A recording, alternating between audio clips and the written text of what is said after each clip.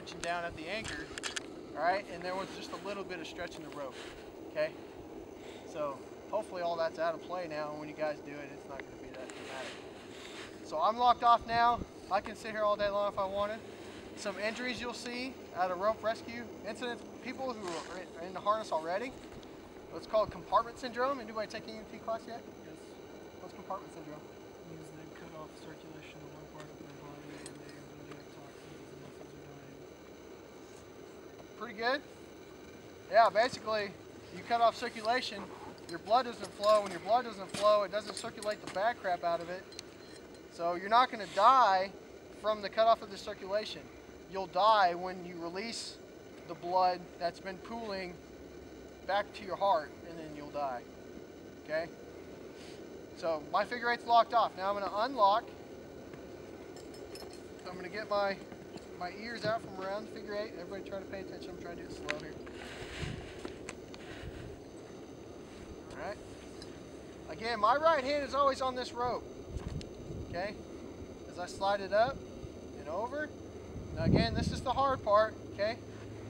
I want to get the rope down behind, so I'm pulling straight down, so that's going to pull that knot out. Okay, and that's the pop you'll hear. Now to relock, again, I'm going to grab that U, just like that, okay? See how that stopped me? Okay, I got to put some pressure behind that, but I'm not grabbing the rope like this.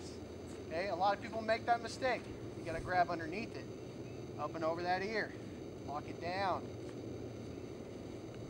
Do it again. Lock it down. Make a bite. Go through there.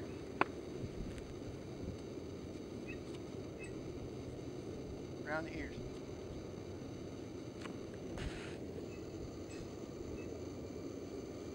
That's it. And you don't have to cinch that down. That's just there. Okay? Any questions? Nope. No, but when we do it, you'll for sure show us, like, lead us through it. If we don't remember. I just showed you. I wonder.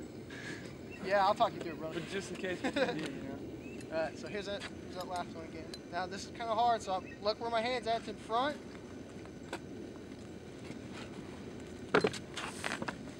Yeah, that's right. I'm down. I'm right here, and then I'm right there. Okay, I'm not jerking or anything. I'm not being scared. All right, nice smooth movement. I knew that was going to happen. Okay, I don't want to grab right here and rappel. You can do this. I'd rather see you just grab this thing right here. Okay, if you had to. But then again, this thing doesn't do anything. So right hand on the hip.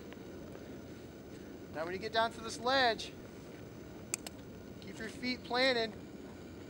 All right, see where I'm going? My feet are above my head. Keep them planted. Keep them planted. Keep them planted. Keep them planted. Wrap your feet around. Stay upside down.